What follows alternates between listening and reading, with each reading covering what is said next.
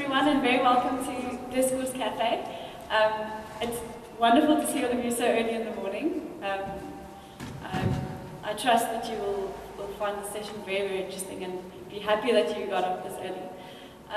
So firstly, what is Discourse Café? It's regular events hosted by the Frederick and Zyl-Slabbert Leadership Institute, which is aimed at stimulating critical thinking and discussion on campus.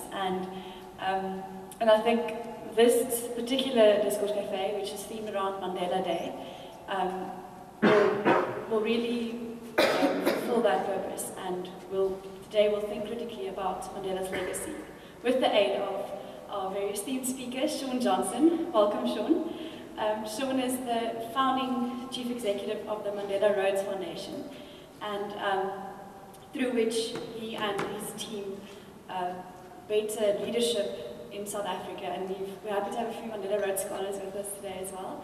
And yeah, I just want to read you by now a famous quote that Mr. Mandela himself had to say on Shaun. He said that Shaun, as a journalist and a public intellectual, contributed enormously to the attainment and consolidation of democracy in our country. And yeah, I think we're very privileged to have him here today. Firstly, because I want him to do most of the talking, of course, I'm going to show a video that he's brought along, which he says is footage of Mr. Mandela, which hasn't been seen publicly of him interacting with the Mandela Rhodes scholars. So, yes, let's watch that first.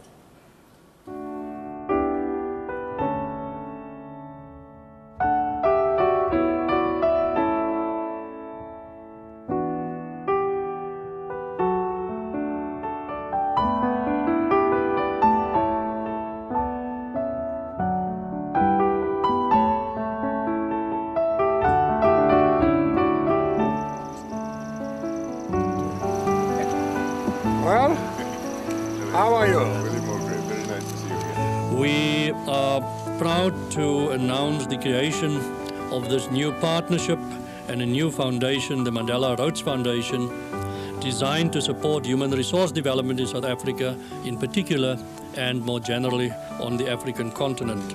The toast is to Mr. Mandela, to the new Mandela Rhodes Foundation, and to the Renaissance of Africa. By combining our name to that of Cecil John Rhodes in this initiative is to signal a closing of the circle and a coming together of two strands in our history as we move forward to build a better life.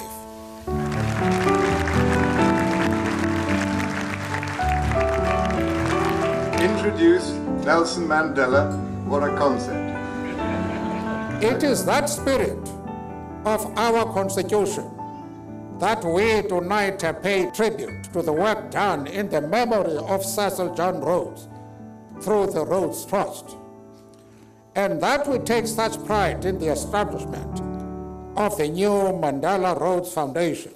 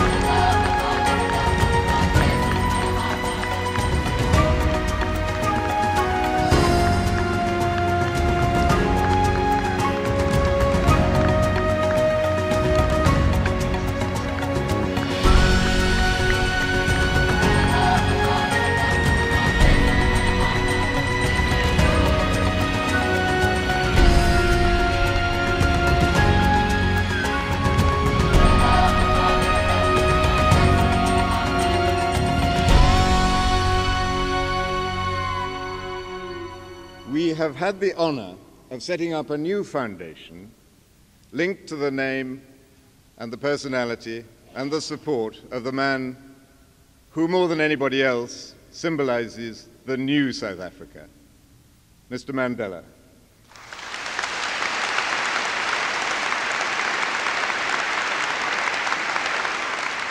It is therefore altogether fitting that we celebrate this 100th anniversary of Rhodes' gift to us with another visionary effort that will reach beyond our own mortality. The Mandela Rhodes Foundation will bring some of Rhodes' wealth back to its origins to help build a new South Africa. It's an extraordinary phrase to conjure with, isn't it? The Mandela Rhodes Trust. Those two names united together. When I think of the unity of these two people, Nelson Mandela and Cecil Rhodes, I think of Africa, its future, its place in the world. The importance we attach to the initiative is, we hope, reflected in the stature and quality we chose to partner with those nominated by the Rhodes Trust. Professor Jabulo Ndebele is a prominent South African writer and scholar. Jabulo, just stand up for them to see you. Good. Thank you. Thank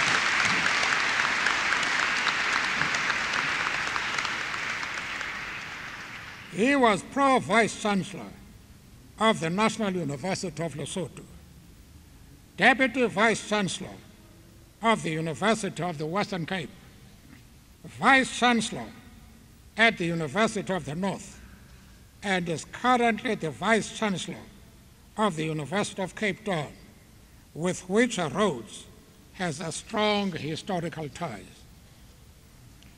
We are also pleased to announce the recent appointment as Executive Director of the Mandela Rhodes Foundation of Mr. Shaun Johnson. Shaun Johnson is himself a Rhodes Scholar and a young South African who, as a journalist and public intellectual, contributed enormously to the attainment and consolidation of democracy in our country. We are looking forward with great confidence to him building the new foundation into an organization that will, in its field, achieve as much as the Rhodes Trust has done over the last 100 years. Where's Dr. Rowan? Thank you.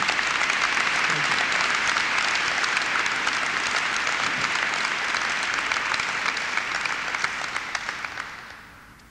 We are looking forward with great confidence building the new foundation into an organization that will, in its field, substantively contribute to a better life for the people of South Africa and further abroad on the African continent.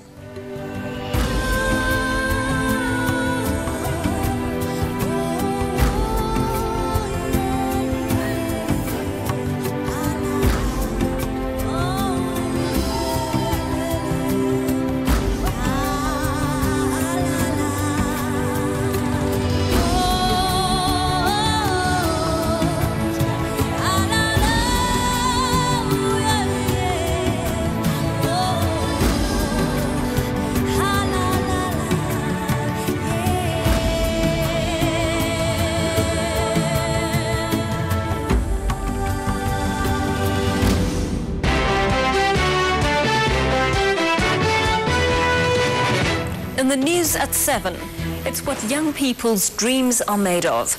Landing a scholarship, getting through their studies with flying colours and meeting a world icon. Well, for the first beneficiaries of the Mandela Rhodes Foundation, this was no dream. I can't describe how amazing it is yet. Of course.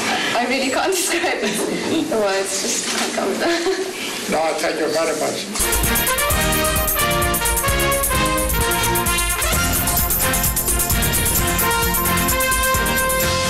Former President Nelson Mandela has passed on the torch of his leadership legacy. 8 top-performing students have qualified for the Mandela Rhodes Scholarship. The 8 Mandela Rhodes Scholars are from 4 institutions around the Western Cape. They are the first of what promises to be a prestigious community of African leaders. The students were put through their paces and had to prove themselves capable of accepting the responsibility that comes with the award, using their education to improve the lives of Africans. We want this to be an African program.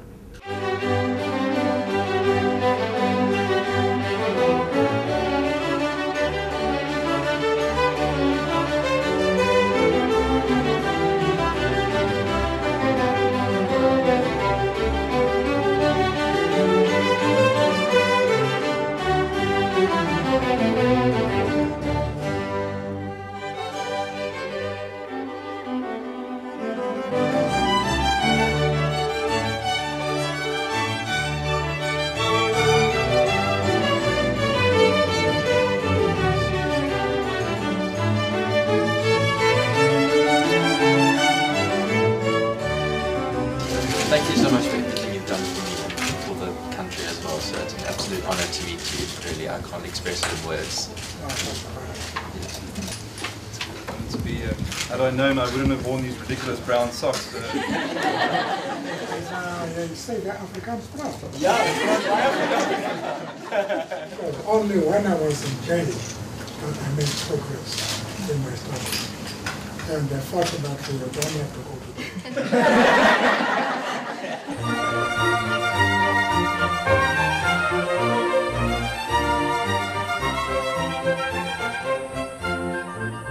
I was born in Kingdom, but I stayed in Mthatha. And in Mthatha, how long have you stayed there?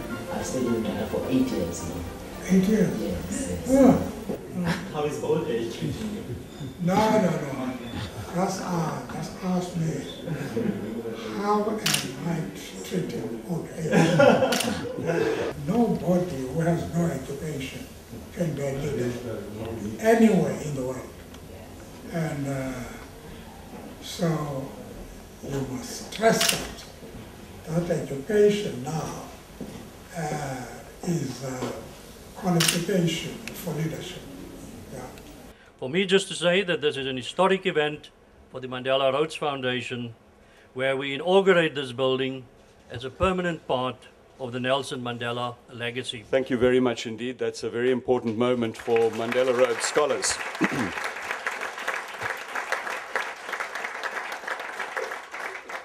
I'm Diesel Steenkamp from Beeld Newspaper. Can you come closer, please? Can you come closer? Mr. Mandela, I just want to know, can you explain your emotions right now? How do you feel? Well, I see many young ladies here.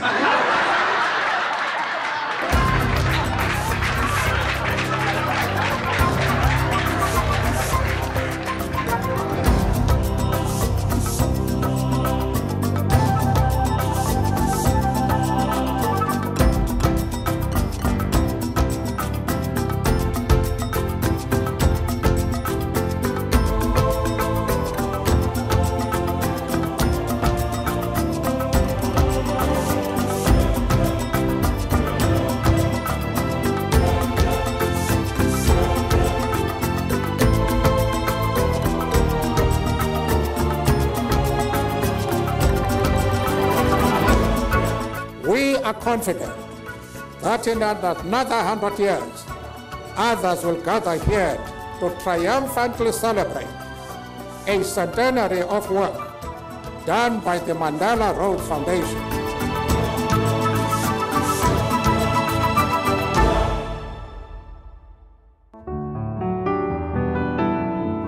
Nelson Mandela always knew where he came from and where he was heading.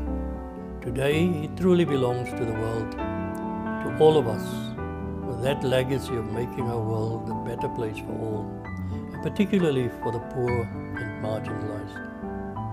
Let us rise to that challenge.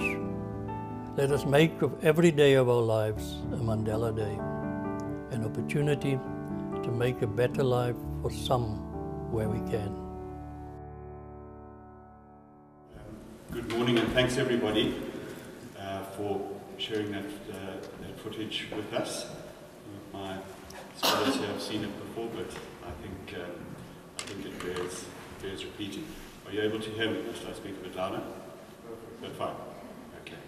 Well, thanks very much, and I am also extremely impressed with you getting up at this time winter in favour of intellectual pursuits. When Emily phoned me and asked me to do this, I said yes straight away. I wasn't quite registering that I'd have to set my alarm at 5 instead of rolling over under the duvet and drive through. But I've had a beautiful drive through to Stellenbosch, and I'm always really, really privileged to be able to speak about Mr. Mandela and what he means. So thanks for the invitation. I had actually also, I was a contemporary of Emily's father at Oxford, where we both, when we were very young, received Rhodes scholarships to Oxford. And that, for the rest of my life, has been a defining experience. And one of the main reasons why I feel so privileged to do the work that I do, because I know what an opportunity like this can do in terms of opening up one's life possibilities. Because it didn't me. When I got my Rhodes scholarship at the age of 21, I'd never been on an aeroplane. I'd never been out of South Africa. I was actually born in the Transkei, which is not exactly a metropolis. And so I know what a leadership scholarship of this sort can do for people, and that's why we are so committed to this. And I thought, let me rather show you a bit of the footage than me spend the first part talking about the foundation. You now know enough about the foundation. Let's talk about Mr. Mandela. What you will have noticed, though, at the end was, and of course we didn't know that he was going to become suddenly ill and pass on, but I hope all of you know who Professor Zyl-Slabbert was in the history of our country. Of course, he was a lot younger than Mr. Mandela, but he passed away before him. But before he did, he recorded that message in our boardroom, which was collectively all of us, and there are many of us who work in the name of Mr. Mandela, but worked within the aegis of Mr. Mandela. And I was fortunate enough, I mean, absolutely blessed, to spend 23 years of my life in close proximity, 13 of them working with Mr. Mandela and 10 of them working for him. But there was an understanding from Jakes and from everybody around Madiba and Madiba himself that this legacy had to find a way of surviving without the man himself, without the corporeal person, because you need to separate celebrity, and as you can see, at a certain point he was you have Bill Clinton and all of these other people following. I felt terribly proud to be South African at that event in London, where all the greatest celebrities in the world are clamoring to be with the greatest. But you need to separate celebrity from the meaning of a legacy, and he was very determined on that. And so just very briefly, Mr. Mandela, before he passed away, was very, very clear and left instructions that his 3 foundations, which are the Children's Fund based in Johannesburg, run by my colleague Bongi Mkabela, the Nelson Mandela Foundation and Centre of Memory in Johannesburg, run by my colleague Selohata, and the Mandela Rhodes Foundation, which is his Cape organization, would do 3 separate things that really mattered to him, and they would do these things in perpetuity, and this is the mandate that we were all given. The Children's Fund dealing with issues of children and youth in particular, the Nelson Mandela Foundation dealing with matters of reconciliation and dialogue and memory, and the Mandela Rhodes Foundation with helping to nurture and develop the next generations of excellent ethical African leaders. And so Jakes Gerald finished off at the end there by describing Mandela Day, and we've been working on it for quite some time. And the idea was, and it's astonishing how it's taken off, and I think, Emily, you've even linked today's event to Mandela Day, is that we took it through the United Nations, etc., and the fact is that Nelson Mandela is the only recent statesperson in history who has an international day. And it has just taken off all over the world, where people focus for that day on doing things that are uplifting in a world that is particularly brutal at the moment. People almost latch onto this as something to do that is more high-minded each year. So people do their own thing. Everybody decides what they're going to do. One of our scholars, Johannes, is here today. Our scholars this year went and interacted with people at an old age home. From what I gather, underprivileged old age home, and from what I gather, I'm not sure whether the old people enjoyed it more or you guys. I believe we couldn't get you out there, which is great. But what is somber is the fact that Mandela Day, for the first time this year, took place without Mr. Mandela. Now, it is a fact, and I can tell you from having been very closely involved, that Nelson Mandela, the person, had not been involved in the day-to-day running of his foundations or in international public affairs for some time, not surprising at the age of 95. And so everybody, in a sense, knew that the inevitable was coming. But for me personally and a lot of other people, I can tell you that we still are processing the actual fact of his passing. Everything that happened was an absolute blur towards the end of 2013 in terms of the worldwide attention and everything that happened.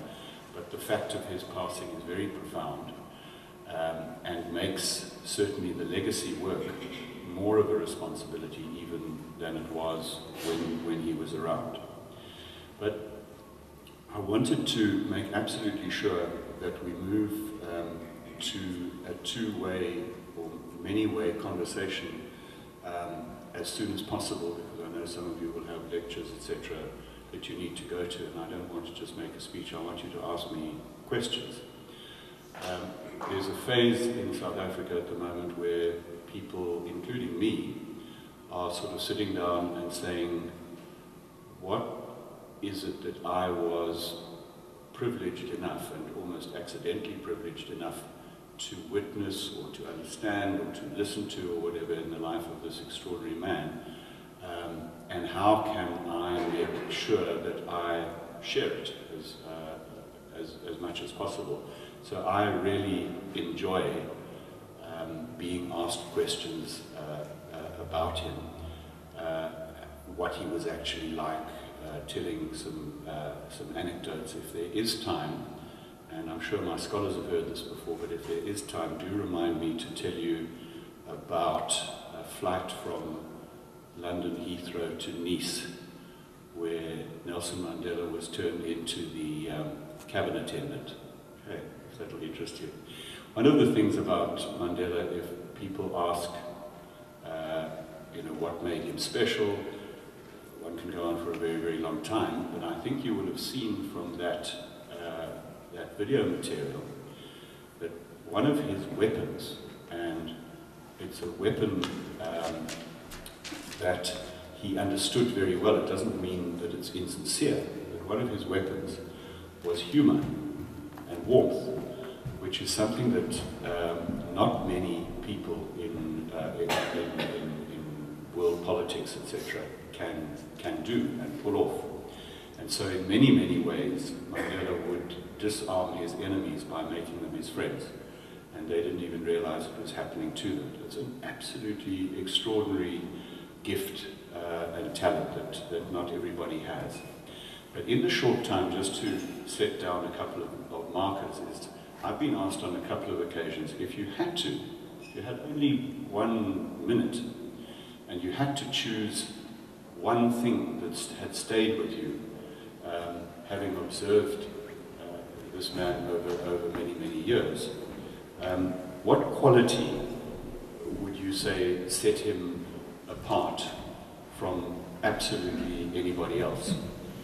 And that quality, if I was forced to choose, because I could give a long list of them, that quality would be that he had the ability and the knack to make anybody who interacted with him, anybody, feel better about themselves by the end of that interaction, and therefore walk out of the room wanting to be a better person. Now, that may sound simplistic, but it is highly unusual. It is extremely unusual. And so, as you can see in the interactions with our scholars, when he was still well enough, it was a wonderful privilege for me to be able to take the scholars up to meet him and interact with him more. In fact, that was filmed at my home. Each scholar walked away knowing that they'd been part of quite a big group and everybody had spent only a few minutes with him, but really, really feeling that he got them and that they meant something to him. And it's true, they did. And what he used to do beforehand was we'd sit for a few minutes and he'd say, okay, so I'm going to see so-and-so now, tell me about them, where did they come from, what are they studying, and whatever. He was very, very genuinely interested in these young people who now bore his name. And he also had a very, very strong belief that a generation of excellent leaders, and by the way, he was insistent that the Mandela Rhodes scholarships benefit the whole of Africa, not just South Africa. And so while the majority of our scholars are South African, we're drawn from, at the moment, 18 different African countries. And I'm in the process, scholars, of starting the long listing for the class of 2015. And we've already had applications for the first time from countries that we haven't had applications from before, like Ethiopia, Sierra Leone, and others. And that is continental word of mouth happening. That's what's happening. But so he was very, very interested in how a generation of leaders could be encouraged and facilitated, because he strongly did not believe, and I think many people might agree that this has been borne out, he strongly did not believe that South Africa could just rely on having a crop of leadership, and that's across the board. This is not just in one party, but a crop of leaders who brought about what happened between 1990 and 1994, which was against all expectation and logic. It really was what you call deferred gratification leadership. And he said, we can't just rely on this to happen as if we are so special that we're always going to get a crop of fantastic leaders.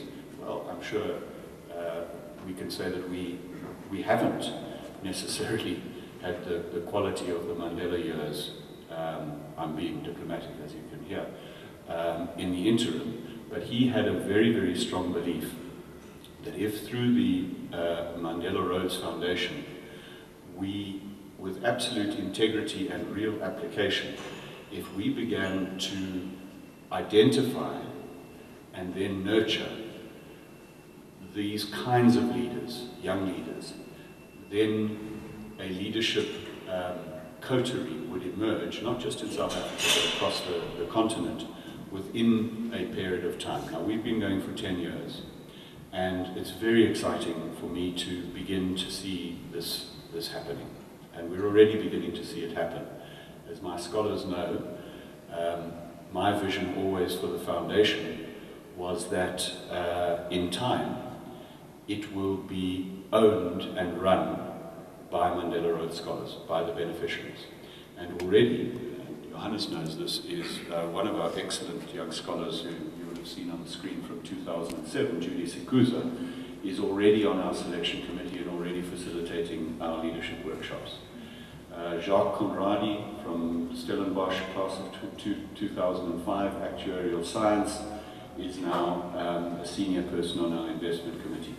And so we're involving and grooming young leaders all the time. I have to tell you one anecdote though before my time runs out that was a classic example of Mr. Mandela's sense of humor, is that we have an active, and I've got very active members of it here, which I'm grateful for. We have an active alumni network called the Mandela Rhodes Community, because we concentrate, just to digress for a second, is we concentrate hugely on the quality of people that we source, on the quality of the experience that they have while they are with us as Mandela Rhodes scholars, but then crucially also on helping to facilitate them having an impact afterwards. So that's not just the end of the experience and afterwards. Anyway, So we have this organization that was originally called the Community of Mandela Rhodes Scholars, it's now called the Mandela Rhodes Community. And it is a democratic, independent organization that has its own conference and leadership elections, etc. And so fantastically in 1 year, the chairperson of our alumni was, well, they're all fabulous, but a fabulous young Mandela Rhodes scholar by the name of Anton Botha. And he came to the end of his very successful term, and I was at the conference, and there were elections then for his replacement to take over as he retired and the new person came in. And the person who was elected was a fantastic Mandela Rhodes scholar by the name of Buhle Zuma. And so when Mr. Mandela was still able to follow events, I used to go, and he used to love hearing the stories. So I went to him and I sat in his lounge in Houghton and I said to him, Madiba, well, the scholars have elected their new leadership. He says, oh, who is the new leader? So I said, it's a Zuma. He said, he took over from a Botha. Sorry, the other way around. I meant to get it the other way around. It was Buhle Zuma, and Anton Botha took over from Buhle Zuma. And it was that sort of thing that he just used to show his sense of absolute inclusivity. Mandela, and it's something that I think is present among our Mandela Rhodes scholars, not necessarily present in our political DNA and culture at the moment, is that the first question he would all ask himself when making political decisions, and he was a very tough politician, people should never forget that, a brilliant politician, his first question to himself would be, is this excluding anybody? And you can see through the decisions and the choices that he made all along, these weren't accidental. He was sending signals of inclusivity all the time. And that I found absolutely extraordinary to watch, as he did it again and again and again. And it was sincere, he meant it. It wasn't always within his own ranks popular, because he was saying, no, we cannot represent only this one portion of the population. We have to share this out, and it was a very, very inclusive period.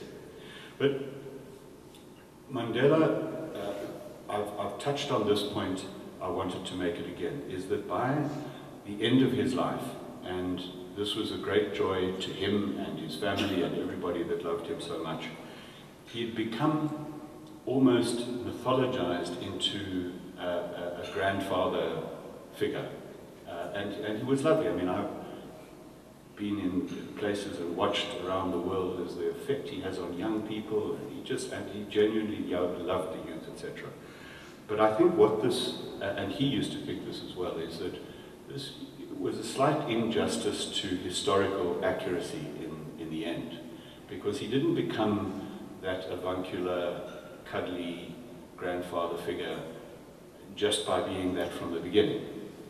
This was a man who was absolutely committed to his cause and fought it as you know, at the risk of his life. And that's what gave him the ability and the credibility to evince this kind of kindness and generosity of spirit. But as FVZS, who we see quite often, and the work of his foundation is congruent with ours, if he was with us today, would tell you is anybody who tells you that Nelson Mandela didn't have a temper doesn't know what they're talking about, because in the early days these were really tough decisions that brought us to where we are. But the extraordinary thing about Nelson Mandela is that he could make a tough decision that affected his political opponent, but he could also make very, very tough decisions that affected his political supporters, and so was unafraid in that way. That makes me, I'll start wrapping up and hope to get to conversation, but it reminds me of something suddenly that I hadn't written down in my notes here, but that I wanted to share with you. I was a student in the early, in the late 70s and early 80s, a very fraught period in South African history. I did my first degrees at Rhodes University in Grahamstown, and then, as I said, I was transported by getting this scholarship. And I remember arriving in Oxford and going to a lecture by a very, very famous political scientist at the time. And huge lecture. This would have been 1982, so almost everyone in the room wouldn't have been born, but this was a very fraught period in South Africa. We were running into, we didn't know it, but we were running into the period of the states of emergency of the 1980s, real uprisings, real struggle that led by the end of the 80s to the apartheid state beginning to weaken and negotiate. But anyway, I went to this lecture in 1982 in England, only South African in the room, and I watched this famous professor.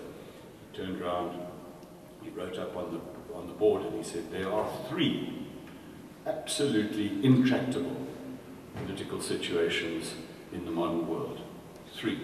Intractable in the sense that one cannot see a resolution of them ever. And he wrote them down, and not in a particular order, and he wrote them down. He said, the Middle East, 2, Northern Ireland, 3, South Africa. And somebody put their hand up and they said, of the 3, which is the most intractable? And he said, South Africa. I felt very depressed. Having been involved as a student activist, etc., this kind of made us think, oh, you know, we're never going to see things change. And that's why, Johannes, you listened to Cheryl Carolus and myself talking the other day from our generation's perspective. That is why people like us who really genuinely understand the challenges and the reverses that face this country at the moment, and they are enormous, and that there are a lot of things that I think could have been done a huge amount better. But at no point do we allow people to say it was better then, because we were there. And it was not. It was a terrible, terrible situation to be in for everybody, and nobody should ever forget that as we face our new challenges, which, as you will have known, towards the end of his time, Mr. Mandela repeatedly said needs to be handed on to younger generations. But I hope that you all noticed something as well in his conversation with one of our scholars, and he made this as a very pointed remark, is he said, education is the essential qualification for leadership. Now, there are people who have the view that you don't need to be clever. You don't need to be you don't need to be educated to be a leader. Well, that's the opinion of Nelson Mandela. And I'd like to end off by saying that he had really great hope that the young intelligentsia of South Africa and Africa would begin to stand up again. Because once the brutal political struggle is over, you need the intellectuals. And intellectuals is not a word to be frightened of or ashamed of. It doesn't mean ivory tower. It means people who are committed enough to educating themselves to do what he did, which he always proudly said, is that in the history of UNISA, he took the longest to get his law degree of anybody ever, because there was a lot of other stuff going on. But he still got it, and he made absolutely sure that he got it. And it really pained him and angered him when there was an argument against education, against intellectualism, as being something privileged. He said anybody can get it. If he, a herd boy from the Transkei, could make it under his circumstances to get this education, and then everybody should. I think it's, my time is up. I'm really happy to take questions. I don't want to keep you from your breakfast.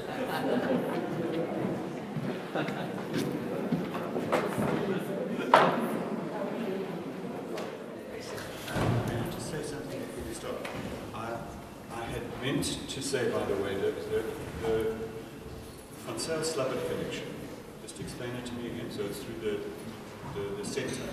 The Centre for Student Leadership Development. Okay. just want to say something quickly about generations and how certain leaders can really, really genuinely help to nurture other leaders. I was a huge admirer of Frederick and Zyl-Slabbert, and in 1993, I went to him with a manuscript of a potential book called Strange Days Indeed, and I very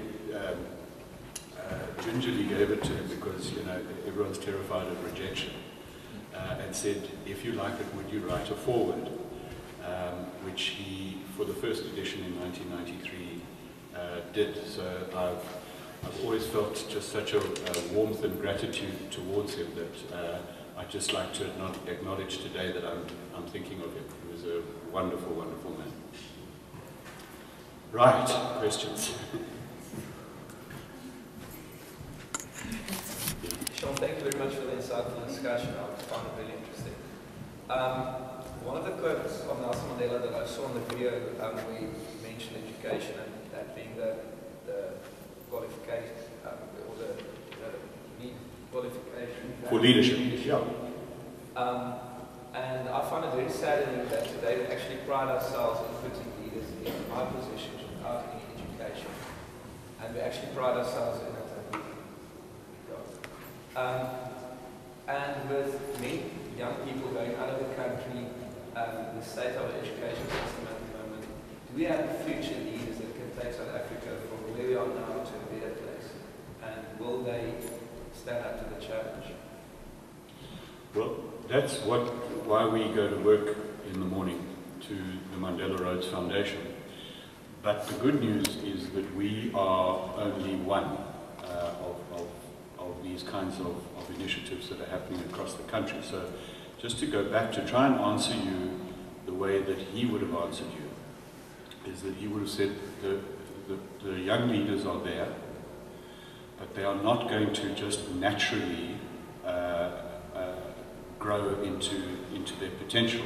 We have to actually go out and facilitate it, and that's why we set up this. But I'm thinking off the top of my head, I don't know if people are familiar with the Alan Gray Orbis Foundation that is literally dealing with hundreds and even thousands of young people. The potential is absolutely there.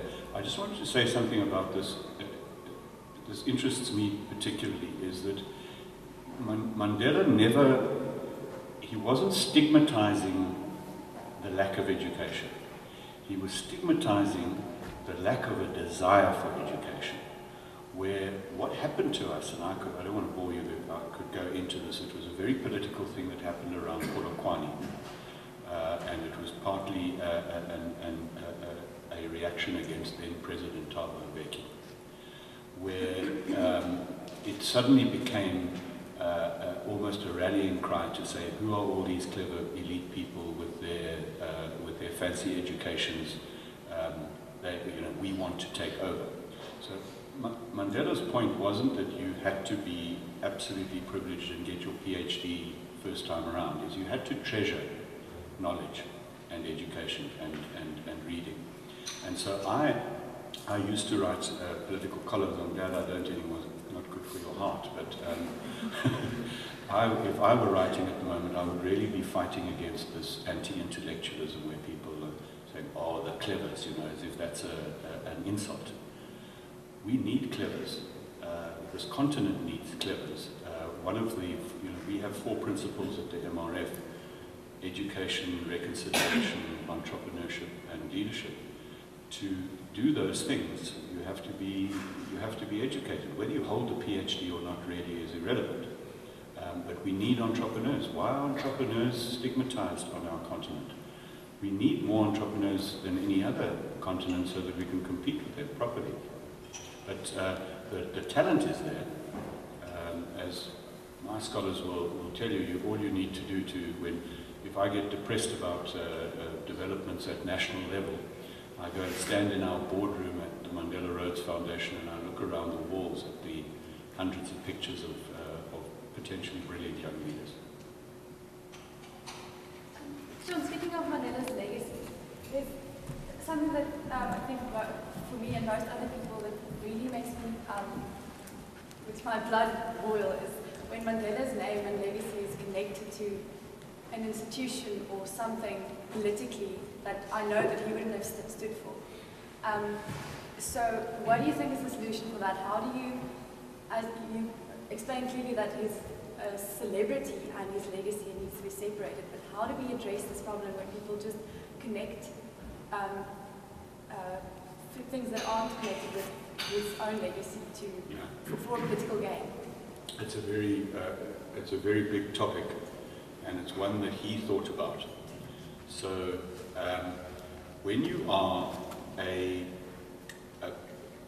well, let me not even just say celebrity, let me say the most famous human being on earth, he was for a while, and also the most beloved.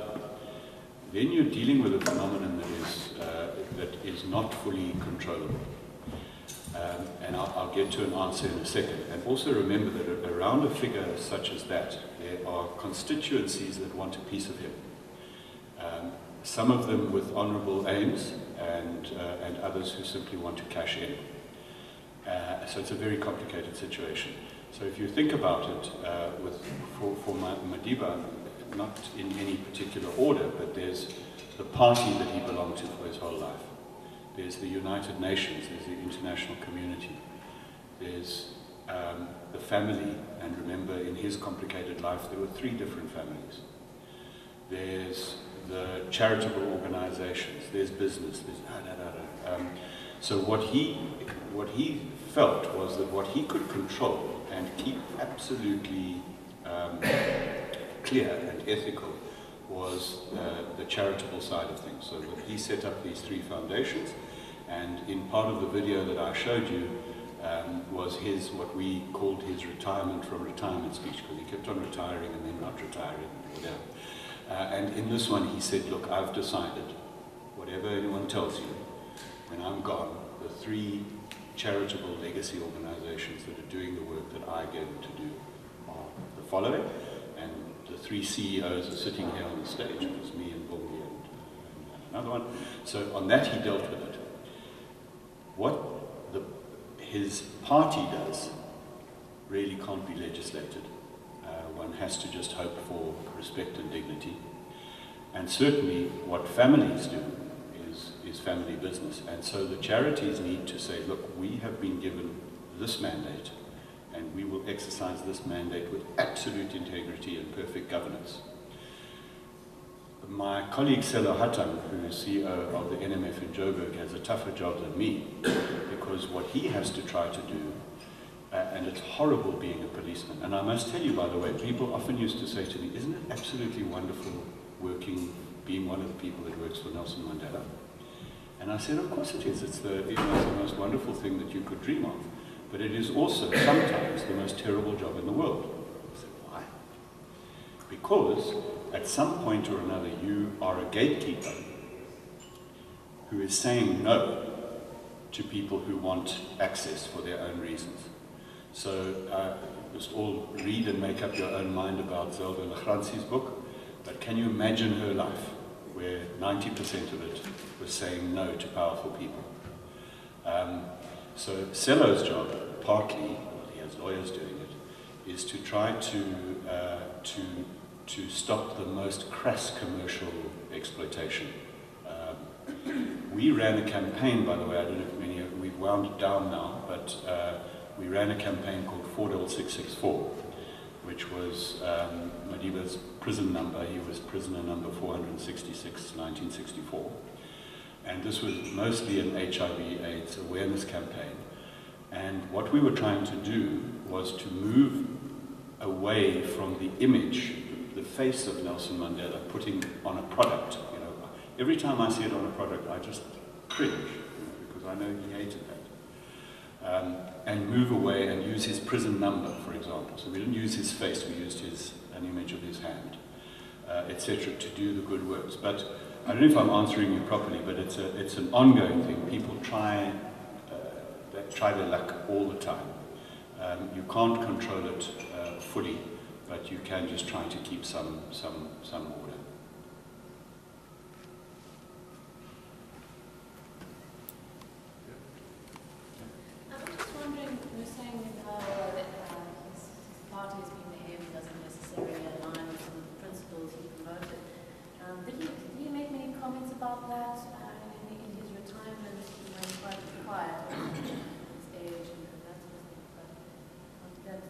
have much to say?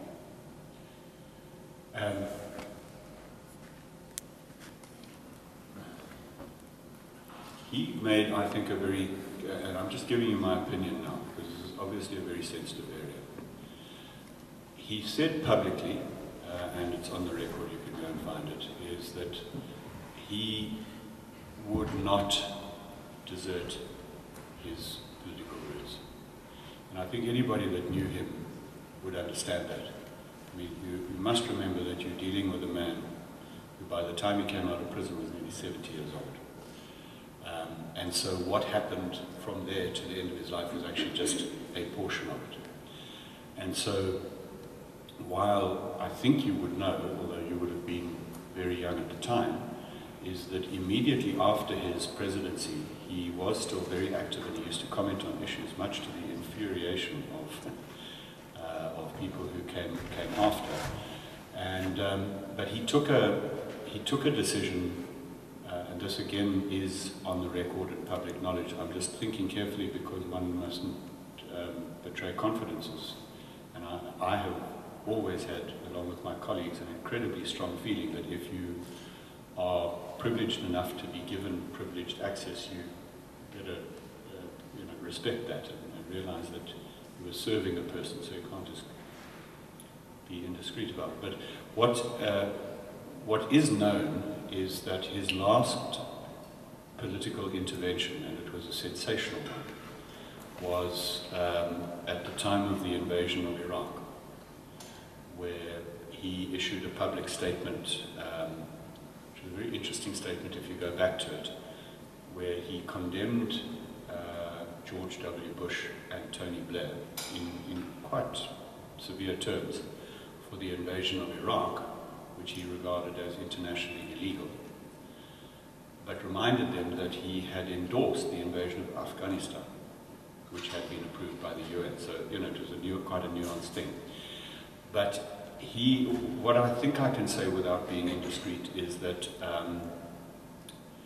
it was decided by himself, his family, his wife, his advisors, and his doctors that after that, because it caused a storm, as you can imagine, anything Mandela said, the whole world would listen to and react, that he should now withdraw from making public comment. So that's a partial answer to you. The second answer would be that certainly he had his own views about developments, but in the last years of his life, those views would be shared only with, from my experience, his wife and his very, very oldest friends, such as Ahmed Kathrada. So he took a conscious decision. He also felt that he was and this is true and admirable of him to realize it, is that he had got to an age where he couldn't actually engage in the cut and thrust of a debate. And so it's not helpful to get into it. I mean, he couldn't just go on TV and have a debate, etc. So towards the end, no, he wasn't making interventions. He was mad about newspapers, sort of older generation. I'm also older generation. I was mad about newspapers. The one thing that used to drive him nuts would be if his newspapers weren't brought to him in the morning, because he wanted to keep up with everything. And the second thing, and this is just an idiosyncrasy of his, was that he absolutely hated it if someone had read the newspaper before him and it had got messy. And so there was one famous thing which I think Zyl has put in her book, where he used to get up very early, and one of the security guards or something, not knowing the rules, had read his paper at the breakfast table. Zelda walked in and saw this messy paper, and everyone went, "Oh my God!" So they took it into the kitchen and ironed it. And funny old man's habits, but so he kept up with things. I think there's one more question. Then we'd love to hear the anecdote. Oh, the aeroplane anecdote. Good. So, this is a slightly different question, but it's a question of knowing what to do in leadership. If we look at our particularly grueling times, things like Israel, Palestine, it seems like no one knows what to do, and the debate is always around what to do. So, if you have any insights on, you always seem to know what is the right thing to do, and then be able to pursue it. How does that work? Yeah. The one thing that I would say to you about the gloominess of these times, and I think anyone, and you're obviously really interested in societal issues and where we are in a historical juncture, is everyone would know we're in a very serious time. The situation in Gaza and the situation in the Ukraine as two examples are very serious issues which don't have. I'm trying to remember, there was a famous woman political scientist, I think Barbara Tuchman, in America, who said wars are the results of a series of bad decisions. A series of misjudgments. So what's happening at the moment is people are making judgments. Vladimir Putin is judging how much he can get away with. Barack Obama is judging how far does he have to push, or is it too risky. So these are human beings making judgments, and if they make the wrong ones, you get a war. But what I wanted to say, just to contextualize it, is that we've been here before, and things do go in cycles. And I can tell you that towards the, when was it, the 10th anniversary of democracy, around 2004, I can remember very, very clearly that there were also, very, very serious flashpoints. And at that stage, Mr. Mandela was still slightly involved. And I actually wrote a long piece for the Independent newspaper in London, which argued that one of the reasons that Nelson Mandela, this person from a country at the southern tip of Africa, how did it happen, and it's so wonderful for Africa, but how did it happen that he became the moral conscience of the world, over and above American presidents and all of that sort of thing? And it was because he had at that time become the only statesman who was speaking on a higher plane, not just on the immediate interests. So I called the piece "The Icon Who Outgrew His Country." You can just Google it, it's on Independent, where I think that in his own judgment, and one of the reasons that he was prepared to stand down after only one term as President of South Africa, was that the world needed a voice that could speak from a slightly higher plane. Now, the thing about where we are now, and if you read the analysis particularly of what's going, without taking any sides whatsoever, but you read the analysis of what's going on in the Middle East, is that it's the lack of a person who has the power and the vision to impose it on their own people, both in Israel and in Palestine. So at a certain point where Nelson Mandela stood up and he said, "Our civil war stops here." That's a huge risk, And there were a lot of people within his own party who disagreed with him. And so he had to lay himself absolutely on the line. And that, I think, particularly in the Middle East situation, is the biggest problem. It's not what to do, but does anybody have the power to impose whatever it is, whether it's a two-state solution or a one-state solution or whatever. So there's a very brilliant analysis at the moment, if you're interested in that situation, just come out, called "My Promised Land" by a liberal Israeli journalist who argues exactly this, is that the scary thing in Israel, from his view, I'm not an expert, but is that nobody is powerful enough to actually take a decision. And so all you do is you go day by day. So, okay, what happened today? Well, these rockets came in, so send those in. That's drifting towards disaster. And Hamas is also in a very difficult situation. So what you don't have, and I had rather hoped that in earlier times that a figure like Barack Obama or someone like that could become this above it all figure. At the moment you don't have it. But don't ever make the mistake that I used to make, which was of thinking that the situation that my generation was seeing was the first time that it ever happened in the world. Believe me, it's not.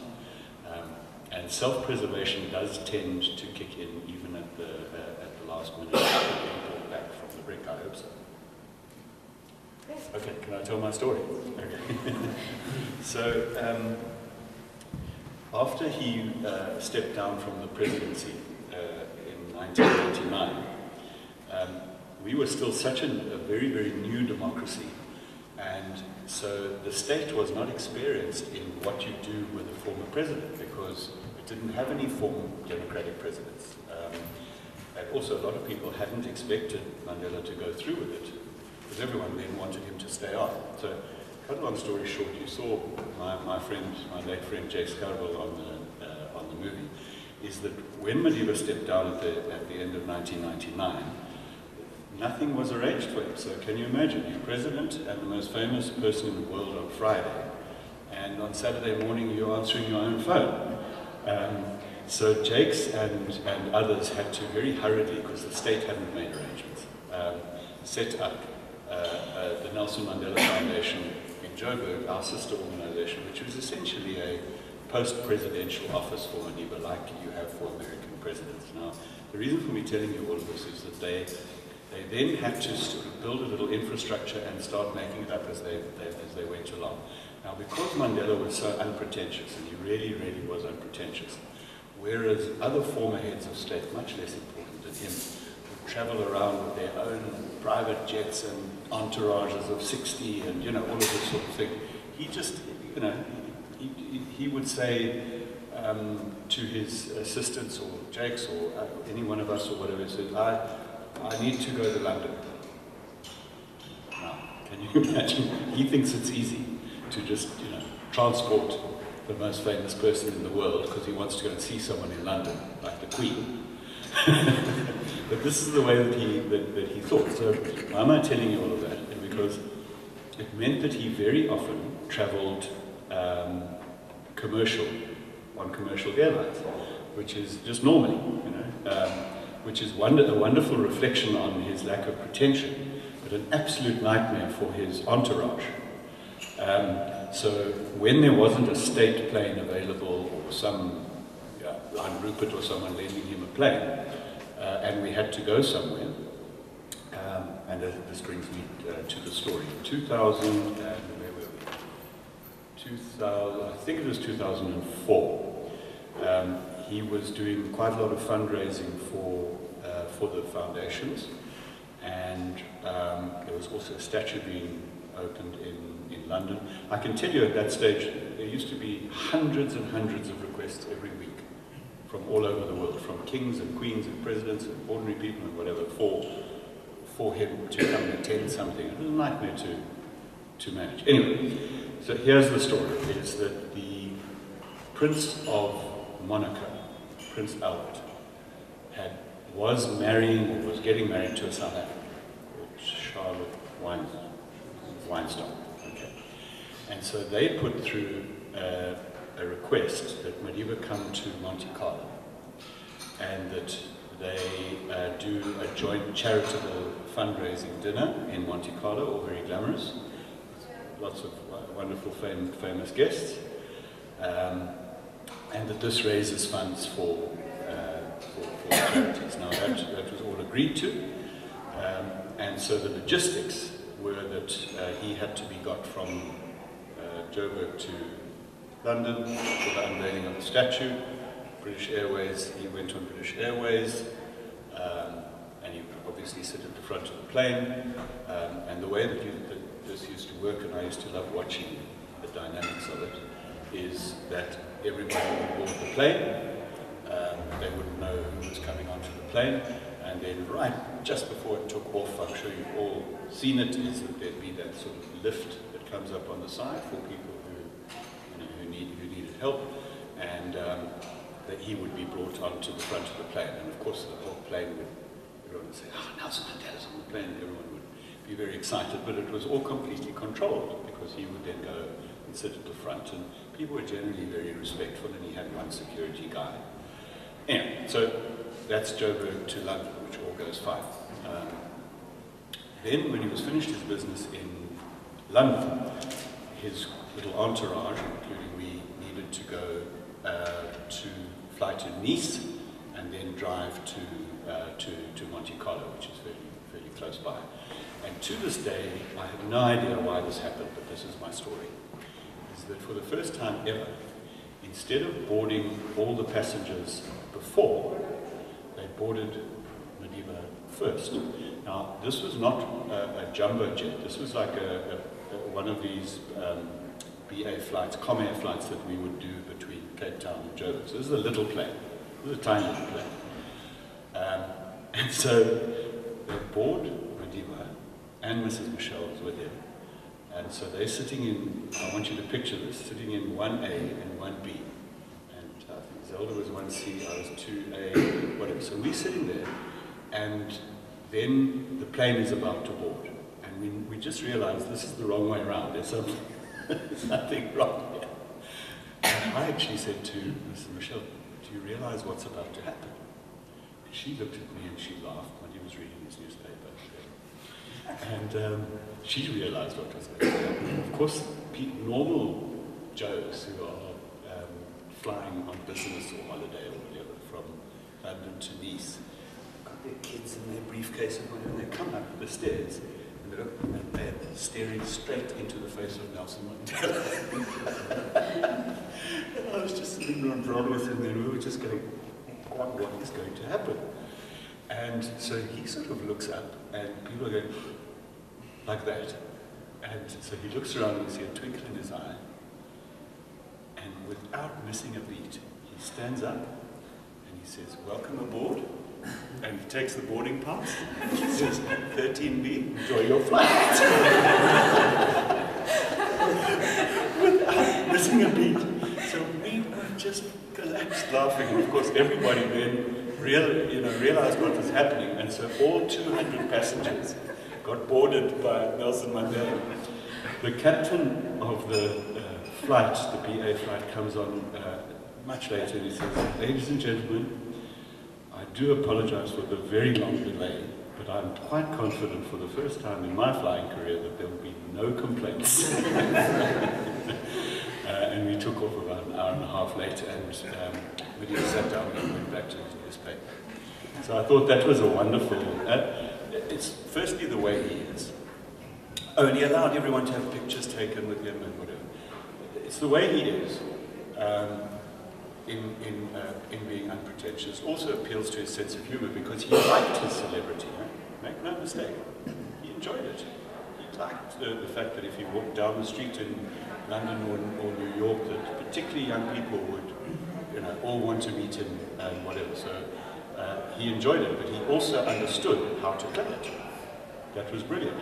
I mean, he won over, if he had to, if he needed to, 200 fans for life who will be telling the story the way I am. And so there's something pretty special in that. So that's my aeroplane story. I kept the boarding passes for my daughter.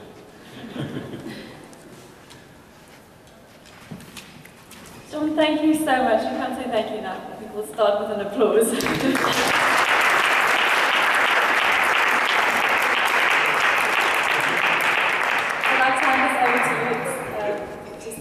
Certificate saying that you are now honorary member and fellow of the Rhodes-stigting and Zyl-Slabbert.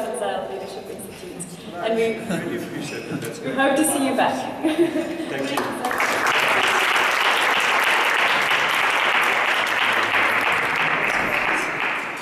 I just quickly want to check if everyone had signed in. If you haven't, please come and do that, and you can have some more breakfast before you run off to class. And just so you know, the exhibition around us in the museum is on Nelson Mandela and Rosa Parks, and it's quite interesting. On that side, it's art for democracy, 20 years of democracy. So all of it very interesting, so have a look at that. And while I have the opportunity, I'd like to welcome our Namibian students from the University of Namibia who've joined us, and they'll be here for the rest of the week. Can I just say something? That if any of you who've given your names would like to be put on the Mandela Rhodes database, please indicate to Emily, and then we'll just keep you in touch with what the foundation's doing. It may interest some of you to think about applying. And please speak to Shaun further afterwards. And thank you again, Shaun. Thanks so much.